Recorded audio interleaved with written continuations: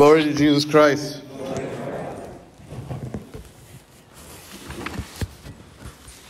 Today is the 5th Sunday after Denaha. As you can see, the fasting season is upon us. It is our time now to do the spring cleaning of our soul.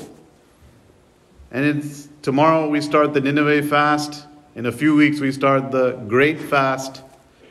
And it's a time for us, I think, to think on why do we fast? Why does the church prescribe this, insist upon all Orthodox Christians to fast? Especially these two fasts that we have coming up, the 3-day and the 50-day. And there may be many answers to that, to help us to have discipline, to help us to have self-control, and those are there. One simple answer that we can all think about is that Jesus showed us this way of fasting. We read in today's gospel that after his baptism, that he spent 40 days and nights in the wilderness in fasting and prayer. And so he himself is showing us the way in spiritual life. We are following him. And so then the question becomes, what happened after his fasting? Who came to see him when he finished his fast? Does anybody remember? Satan. Right? Satan came to see him. And it says it quickly here that Satan came to see him. But I want to take a moment today to think on how Satan tried to tempt our Lord. There were 3 different temptations, if you remember. The first temptation was that after Jesus fasted for 40 days and 40 nights, that Satan looked to the stones that were there and he said, "Turn these stones into bread. Turn these stones into bread." Knowing that our Lord was hungry, he's telling him this. And then Jesus answered, "Man shall not live by bread alone, but by every word that proceeds from the mouth of God." And then the second one is he takes him to a high pinnacle. And he tells Jesus to jump off this high place, and let the angels catch you. Let the world see your power. And then Jesus says, "You shall not tempt the Lord your God." And then Satan takes Jesus and shows him to a high mountain and shows him all the kingdoms of the world. And says, "If you bow down to me, I will give you all of this. If you will fall down and worship me." And then Jesus says, "Away with you, Satan. It is written, you shall worship the Lord your God, and him only shall you serve." And I think we know about these 3 temptations, but I think it's important for us to understand what is behind each of those temptations that applies to us. What is Jesus conquering in each one of those temptations? There is a collection of writings called the Philokalia. In that, for so many centuries, there are different church fathers that write about the spiritual life. And one father, his name is Evagrius, writes about this and says, of the demons opposing us in the practice of our spiritual life, there are 3 groups who fight in the front line. In other words, there are three different types of demons that are working on 3 different areas against us. And he says the first one, remember the first temptation is the stones into bread. And he says the first one is the appetites of gluttony. There are demons that are attacking us to be gluttonous, to listen to our body over our soul. A simple example of this is food, right? We can think of this, our body just looks to what we want, and we have to be thinking of what is good for us and how much is good for us. If we listen just to our body, we will lead to gluttony. An example of this I can tell you, if we make a bunch of cookies, and if I have Ephraim without any control, I tell him there's some cookies. I can't expect that Ephraim's just going to take one cookie and eat that one cookie and stop and say that was enough. What I should expect and what has happened is that he will go there he will eat most of the cookies and he comes back with a chocolate face. And that's one of the things. We don't see our gluttony oftentimes, right? We see other people's gluttony. It's hard to see our own gluttony. When I take an extra cookie, he says, "No, Dada, diabetes." But for himself, And it's a little kid, but at the same time, we have the same problem. We see other people's gluttony. We struggle to see our own. And these are the things like food is one example. Lust is another. That can create a gluttony in us that we always want to satisfy. That if we don't have self-control, it can kill us. It can destroy us. It can consume us. Substance abuses are the same. They're addictive. Gluttonous things are addictive. Food can be addictive. Sex can be addictive. Substances can be addictive. Even something simple, and I was thinking about this, that we may not even realize. We know those things are a little more. Our phones, our technology. Something that many of us didn't grow up with, that now those are addictive things. If you don't believe me, next time, try to do this. Next time, get a text alert that you received a message. See how long you can go without looking at your phone. You hear the little ding, and see how long you'll have to fight yourself to do it. Because you're an instant, I have to see it, I have to look, I have to see. And sometimes you notice this, like we look at our phone, then we look at our phone again, we look again, maybe some update on WhatsApp, maybe something on social media, something. It's very addictive. And the scientists have shown the same chemical pathways that work in alcohol and all of those with the dopamine, it's the same chemical pathways with technology. We should treat the technology in our lives as an addictive substance that needs control. Not just for the kids, not just for teenagers, for everybody.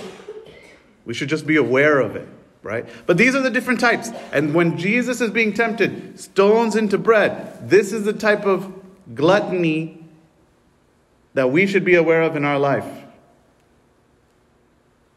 Number 2, the second temptation was Jesus is taken to the pinnacle, he falls down, or he's told, jump down and the angels will pick you up.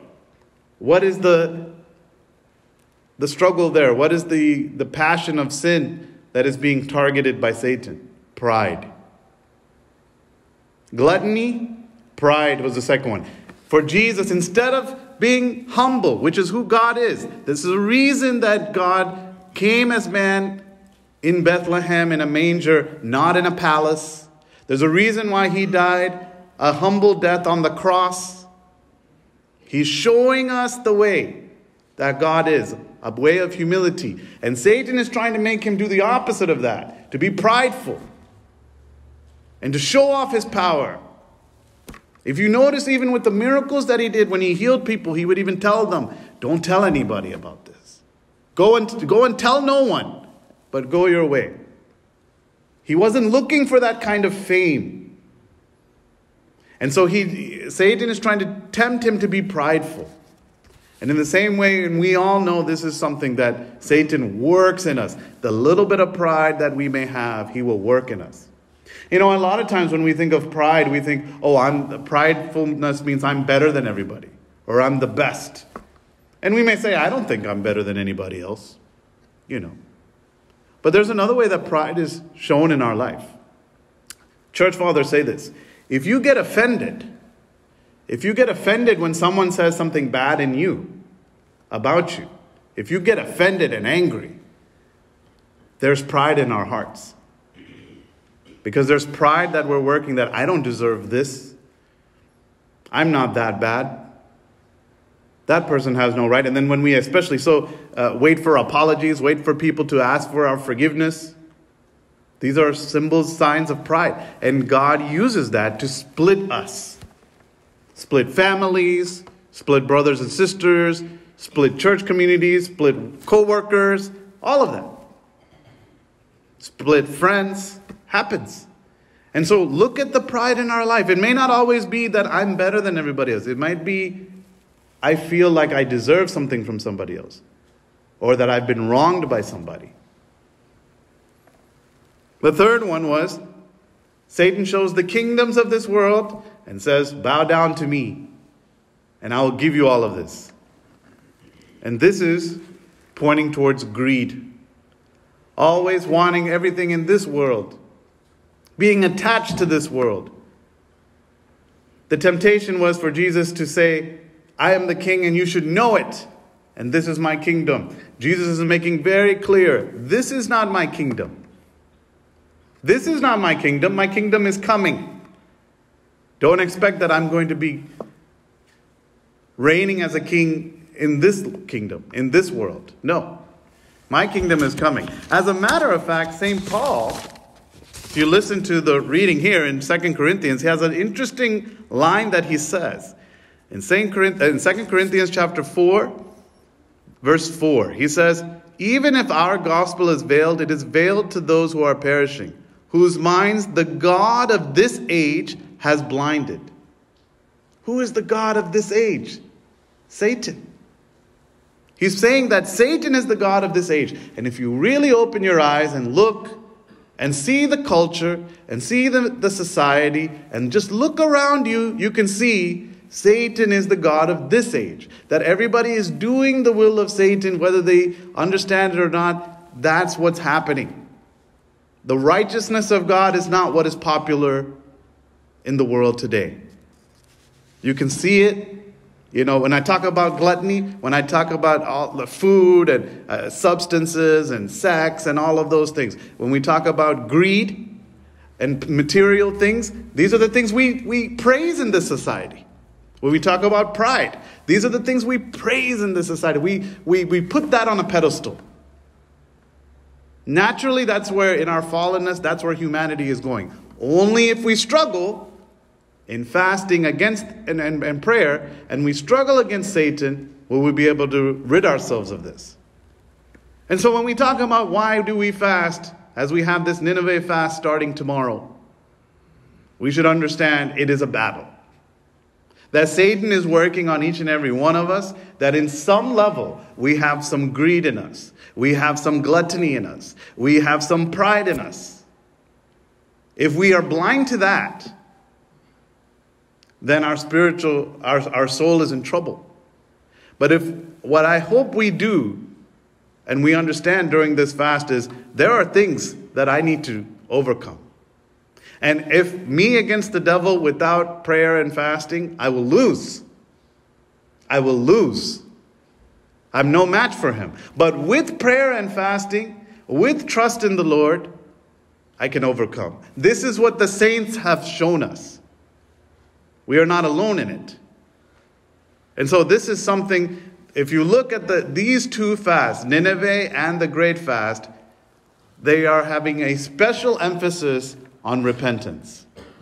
More so than the others. You'll notice that the fastings are more strict. We are to not eat any animal products during these fasts. Any animal products during these fasts. We are to do 40 prostrations every day. Remember I told you about this. Fasting, prostrations, going to the church. That is what we should be doing more of during the fast. That we do these 40 prostrations to continually humble ourselves, to detach ourselves, and to control ourselves. To control ourselves from gluttony, to detach ourselves from greed, and to humble ourselves from pride. These are the things that we attack. If we look at the temptations of Jesus, we see where the devils are attacking each and every one of us, where the demons are striking. Do a spiritual evaluation as you get into this fast. Don't just go through motions, but look through our hearts and see, where is the gluttony in my life? Where is the pride in my life? Where is the greed in my life?